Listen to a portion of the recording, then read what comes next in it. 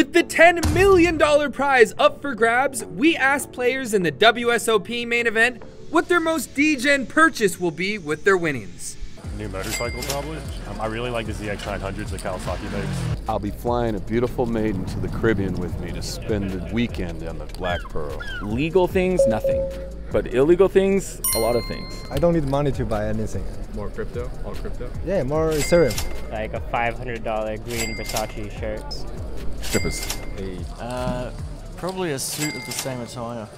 Okay. Yeah, it's the full sail suit, probably. What would you buy with your winnings? Comment down below.